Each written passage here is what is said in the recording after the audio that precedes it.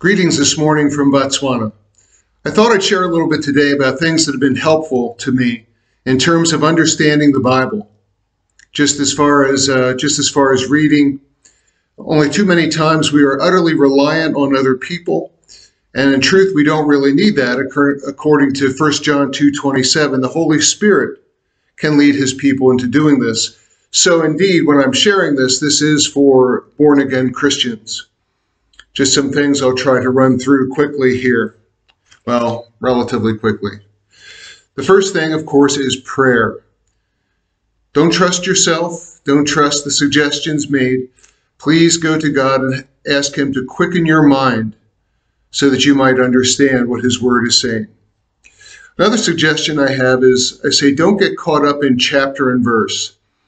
That is because the chapters and verses of the scripture were put in after the scripture was written. Say like in the epistles in the New Testament, the epistles are letters. It's one entire letter. And so sometimes we might see a verse that's isolated by itself and not know what to make of it. Let's look at it in the context of the whole passage that is given. That takes me to my next suggestion, and that is when we're reading a scripture, like a verse or so, we should always take it in the context of the passage that is given. I mean, the verses many times are fine by themselves, and other scriptures support them, but not always. The first thing we should always look at is the context. For example, like John 3:16, we know, "For God so loved the world that he gave his only begotten Son, that whosoever believeth in him should not perish but have everlasting life. For God sent not his Son into the world to condemn the world, but that the world through him might be saved." But verse 18 says, "He that believes not is condemned already, because he believes not in the Son." So you see, in the context of the passage, it's not just one thing, but it is something that we rely on, and it's a very great verse, John 3:16, and very true in and by itself. The other thing is we want to take our Bible reading in the context of the entire Bible. For example, I've heard, these are usually non-Christians, they would protest about some little items of the law from the Old Testament, which of course we are not under obligation for anymore, but then they would be very critical of it. Or a person could say, eye for eye, I'm going to take an eye for an eye, I'm going to take my revenge. But we know from the New Testament that Jesus doesn't want us to do that anymore. And I will have an example to point out how easy it can be to be deceived. And we see this a lot. And I'm picking on the prosperity gospel, which we're dealing a lot with here in Botswana. And I think the world is in general. And that is where the idea that God will keep you healthy, wealthy, and in good favor with men generally. But we read this from 2 Corinthians 8:9. I have this here, and it says, "For ye know the grace of our Lord Jesus Christ, that, though he was rich, yet for your sakes he became poor, that through his poverty you might be rich." That ye through his poverty might be rich. Wow, it's telling us that we can be rich. But I would tell anyone in a heartbeat that God is not about giving us earthly riches. He will supply our needs, whatever they are, whatever they cost, but he is not about making us materially wealthy. He doesn't want us to love the world or the things of this world. And so anyway, you have heard this here. Again, I read it. "Ye know the grace of our Lord Jesus Christ, that, though he was rich, yet for your sakes he became poor, that ye through his poverty might be rich." So what riches is he talking about? Let's just take a look at those. I mean, now we have to think of the context of the whole Bible. We look at Matthew 6:24. "No man can serve two masters, for he will either hate the one and love the other, or else he will hold to the one and despise the other. Ye cannot serve God and mammon." Of course, mammon means money or riches of this world. Then we can also go to Mark chapter 10, verses 23 to 25. "And Jesus looked around and saith to his disciples, How hardly shall they that have riches enter into the kingdom of God? And the disciples were astonished at his words. But Jesus answered them again and said, Children, how hard it is for them that trust in riches to enter into the kingdom of God. It is easier for a camel to go through the eye of a needle than for a rich man to enter into the kingdom of heaven. And again, we see it from Luke. In 6:24, Jesus says, "Woe unto you that are rich, for ye have received your consolation." Wow, that's pretty strong there. But of course, there is this one key verse that we would see from 1 Timothy chapter 6.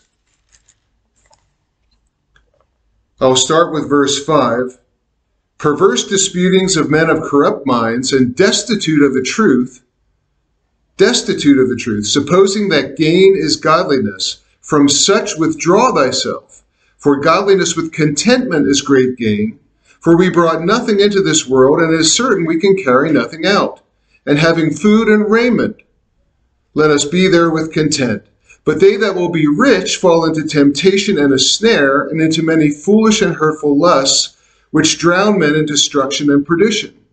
For the love of money is the root of all evil, which while some coveted after, they have erred from the faith, and pierced themselves through with many sorrows. But thou, O man of God, flee these things, and follow after righteousness, godliness, faith, love, patience, and meekness. Fight the good fight of faith, lay hold on eternal life, whereunto thou art also called." So this is just a great example of how you could take one verse out of context. Someone says riches, but they're still seeking the riches of this world. The riches of the Christian are not of this world, and they should not be of this world. Okay. My next suggestion is, this is number 5. Again, all of these things will be in the description at the bottom. And you may say a prayer of blessing for my wife who puts all this in. We should focus on the New Testament. I don't mean to cut out the Old Testament. I love the Old Testament. But what I'm saying is that the New Testament is our direction for today. There is a progression in Scripture. And so if we are trying to see where we should be at, let's make sure the New Testament is backing it up. Sometimes people like to go to the Old Testament trying to justify themselves in something, and the New Testament really doesn't support it. It steers us in another direction. We have the teachings of Jesus directly, as well as the examples of the apostles for our lives. So I would just say focus on the New Testament to see what the difference is. I would also suggest that you cross-reference everything with the King James Bible. Some people won't like to hear that. But again, I'm telling you, the King James is the base Scripture, and it is the whole Scripture. And everything else, all of these other versions, they come from the Bible revision. And unfortunately, what you're going to see is a lot of meaning has been changed from the King James to these revisions. And these are not really as honest as you might think they are, because the people have to make changes in words. There's like a certain percentage or number of words that have to be changed to make it look different so that they can get their copyright and make money. I'm not going to tell you not to use another version, but the King James is the foundation. And you should remember to cross-reference it, especially if you have questions, just to be sure that your version is consistent with the preserved Word of God. I would also say don't rely on devotionals or commentaries. The reason I don't like devotionals is because we tend to rely on them, and when we rely on them, I guess that's really the problem. If we had them just as something extra, that might not be bad to get someone else's point of view. But to rely on them is kind of to be letting someone else live your Christian relationship for you. All you're doing is seeing through their eyes and what they say. And you need to be studying Scripture and praying and seeking for yourself. So don't rely on them or commentaries. God is well able to interpret His Word to you directly. I'm not saying that you can't use them, but I think it's kind of a waste of time in some ways. So don't use them unless you really feel you have to. Trust in the Lord instead. I also just say that take quality over quantity. In other words, don't try to read a lot of Scripture. Try to focus on some Scripture and really let it sink in. Really meditate on it, saying, wow, what is God saying? How can I apply this to my life? Those are things that would be very important. And so while it is good to read Scripture, I'm just saying if we're jammed for time, let's please take quality over quantity, because you won't get any points for for reading a whole book if you haven't gotten anything out of it. It won't help you anyway. And the next one kind of follows in line. Take your time. Take your time in reading. Don't jam things in. Make sure you have enough time. And this can be a problem. It can be a real challenge, especially if you're getting up early, taking care of a family. But please take your time. Allow time for God and put him first, because we want Jesus to be the Lord of our lives. So how is he the Lord when we're not committing our day to him from the start, but only seeing him at the end just before we're ready to pass out from fatigue? So these are just some suggestions for you. I also have a couple of ideas for beginners. If you wanted to read through the Bible in 1 year, I think the program is either 3 chapters a day or 85 verses a day from the Bible would get you through in a year or about a year. Another thing that I would say, if you're really a Bible beginner just starting out, you say, where should I start at? We knew one person who was unsaved said, nope, I'm going to start at Genesis. I just go from the beginning and read all the way through. And it may avail him well, but if you're looking for your spiritual support, I think you should really start with the New Testament. I would recommend the Gospel of John and then the Acts of the Apostles and Romans, 3 books in a row, and then continue to read the rest of the New Testament.